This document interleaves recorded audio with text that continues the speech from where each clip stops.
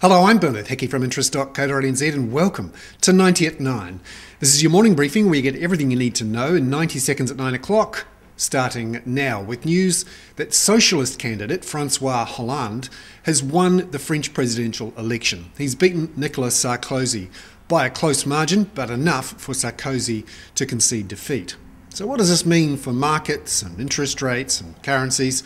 Well, this is a sign that voters are against the austerity plan that, until now, most of Europe has been going for. This is an austerity plan led by Germany to keep the euro together.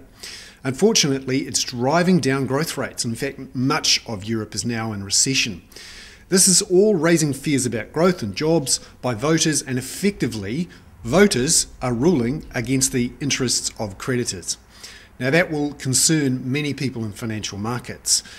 And this is now the 11th leader that has been voted out by voters after the onset of the global financial crisis. The question now is, will the Germans and the Europeans be able to keep that austerity pact going and keep the euro together ultimately?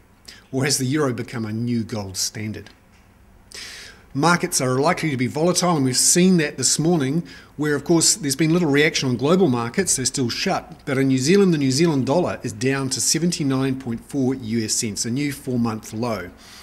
We saw wholesale interest rates also fall sharply on Thursday and Friday, and the New Zealand dollar has fallen below its key supports. Now, often the New Zealand dollar falls when there's risk off, concerns about global growth and commodity prices.